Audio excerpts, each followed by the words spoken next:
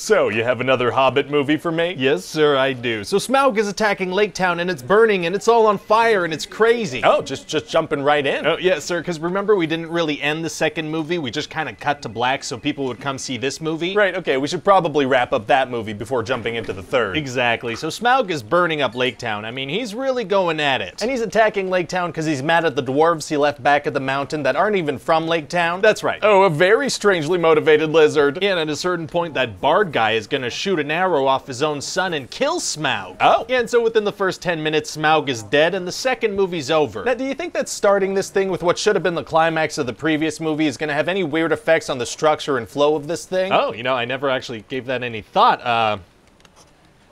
Okay, I gave it some thought now, and it's probably fine. Oh, okay, great. So anyway, that tiny Aragorn dwarf Thorin, he comes down with something called dragon sickness. What does that mean? It just kind of means he's gonna be a greedy jerk and make frustrating, nonsensical decisions for like 90% of the movie. Oh. Yeah, and he really wants to find the Arkenstone, but Bilbo's hiding it from him. And are we gonna get to know the other dwarves a little more, get to connect with them a bit? Nope. Okay. You know, instead of that, we're gonna spend a whole bunch of time with that Alfrid guy, remember, from the last movie with the unibrow? Yeah, okay. Yeah, he's gonna get so much screen time, sir, we're just gonna keep cutting away to him non-stop. What kind of stuff is he gonna be doing? Well, his whole thing is that he's greedy, right? And so Bard keeps giving him these tasks, and he keeps doing greedy things instead. Well, why does he keep giving this guy tasks instead of literally anybody else? I don't know, but he's gonna keep doing it. Okay, and does this guy turn good or get his comeuppance in the end? No, he never learns a lesson, he just kinda leaves. So we're gonna give this guy a massive amount of screen time and the character's not gonna change or learn anything. That's right. Well, okay then. So anyway, we're also gonna have Gandalf get rescued from that little cage he was in the last movie. Oh, well, good. Yeah, frickin' Galadriel and Saruman and Elrond show up, and they're all gonna punch some ghosts together for a while. Oh, punching ghosts is tight. Get out of here, ghosts. Oh, do you think you got one just now? God, I hope so. That was a good punch. Anyway, so then Galadriel turns into scary mode, and she yells at Sauron, and he's like, okay, I'll leave. Leave me alone. Stop yelling. Oh, he takes off. Yeah, and he's not coming back until the original trilogy starts. So that whole storyline was kind of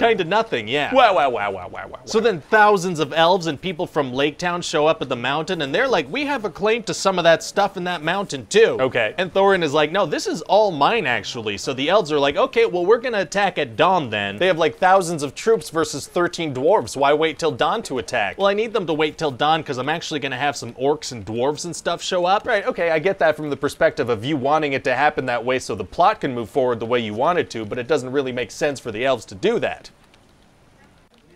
But I want it. Oh, well, it sounds like you really do want it, so let's not get logic get in the way of that. Okay, great. So then Bilbo brings the Arkenstone to the elves because he doesn't want the war to happen. Okay. But then there are orcs, so a war happens anyway. Oh boy. Yeah, and the orcs, they have those giant sandworms from Dune on their side, so those things are gonna show up. Oh, are they gonna dig right into the mountain so the orcs can claim it? Nope. Oh, are they gonna dig into the battlefield and take out the good guys from underneath? Nope. Are they gonna, what are they gonna do? They're gonna make some tunnels for the bad guys and then disappear completely. Oh, okay. And how did the bad guys even get these giant worms to work with them? Okay, sir, they're not even in the movie anymore. Can we stop talking about them? Oh, my bad, I guess. And so everybody's fighting and the dwarves are like, where's Thorin? We're gonna lose if he doesn't come out of the mountain. Would Thorin and 12 dwarves really make that much of a difference? Apparently so, but Thorin, he's still dealing with his dragon sickness, so he's not coming out. Oh man, is it gonna be tough for him to get over that? Actually, it's gonna be super easy. Barely an inconvenience. Oh, really? Yeah, he just kinda has this dreamy vision thing where he's falling in gold, and that cures him. He's all better after that. He's good. Oh, well, you know, great. And then right when everything's going bad for the good guys, you know what's gonna happen? The eagles are gonna show up? The eagles are gonna show up. How did you know? Just a hunch. Okay, and then that Bjorn guy, he's gonna jump from an eagle into the battlefield and turn into a bear. Oh, I bet he's gonna kick a lot of butt. Oh yeah, he will. I mean, probably. We're not gonna show anything. We're gonna cut away right after he lands. You sure you don't want to show a giant bear fighting some orcs for a bit? Absolutely, sir. I think the audience would rather see more of the unibrow guy. If you say so. We're also gonna give Legolas this amazing action sequence where I failed physics in high school. Oh, sounds fun. And also Feely is gonna get killed. Oh no, it sounds like he was one of the dwarves, probably. He was the John Travolta dwarf, and then his brother Keely's gonna get killed too. Oh wow, you know, that certainly sounds like a thing that's gonna happen in this movie. It is, and you know, he was in love with that elf lady Tauriel, so it's gonna be pretty emotional. So they were fully in love? Fully in love, completely. And they only had like 3 short conversations? That's right, one of which was Keely just straight up referencing his junk directly. I guess that's romantic. And Tauriel is gonna talk to Legolas's dad and be like, why does love hurt so much? And he's gonna be like, because it was real. Oh my god, are you okay? Cool, yeah, sorry, I don't know why my body just automatically reacted like that. Oh, weird. So anyway, then Bilbo's gonna get knocked out for the entire climax of the movie, because I didn't really know what to do with him. This guy's barely in his own movie. Yeah, he's not super important to the story. So then Thorin is gonna battle Azog. Oh boy, how does that go? Well, this freaking guy keeps hitting the ice they're standing on with this big weapon thing, and eventually Thorin tricks him into falling into the cold water. Very smart. Extremely smart, and then he stands directly over him and watches him through the ice. That's okay, maybe he should wait a minute before. And then Azog stabs him through the foot and bursts up through the ice. How does he get the momentum to burst up through ice from underwater? From the fact that I wrote that in the script without giving any further thought to it. Oh, okay. And then they both kill each other, and it's super sad. Sounds kinda sad, sure. And Thorin's gonna be like, you know, Bilbo, the world would be a better place if people valued home more than gold. Oh, is that like the moral of the story? Yeah. The moral of this trilogy of movies that we squeezed out of a single book in order to get a fan base to come give us their money is don't be greedy. I see no irony in that whatsoever. Neither do I, sir. Why would you even bring that up? So I guess there's gonna be a big funeral for Thorin? No, there's no time for that. But there is time for a bunch of Alfrid scenes? Oh, a bunch of Alfrid scenes for sure. Well, okay then. And then since people made fun of us for having too many endings in Return of the King, we're just gonna kind of end this real fast. Well, wait, okay, so what happens with the mountain? Something, I guess. What happens with the Arkenstone? I don't know. Who becomes the king of the dwarves? Somebody, probably. What happens with that bard guy? Oh, he's around somewhere, I imagine. Are the people of Lake Town okay? Do they get a new home? That's certainly a possibility. Who's to say? Okay. Oh, and Legolas's dad is gonna tell him, oh, you should go find this guy they call Strider. I bet he's gonna be somebody great someday. Kind of a weird thing to say. Yeah, but this way we could shoehorn Aragorn into this thing. He's from the other movies. He is. Amazing. And so Gandalf is gonna be like, Bilbo, I know you found a magic ring, and Bilbo's gonna be like, no, actually, I dropped it. And Gandalf is gonna be like, okay, I won't look into that for like 60 years. Nice. So what do you think? Well, you know, it definitely sounds like Middle-earth has been milked for all it's worth, you know? All done. Definitely.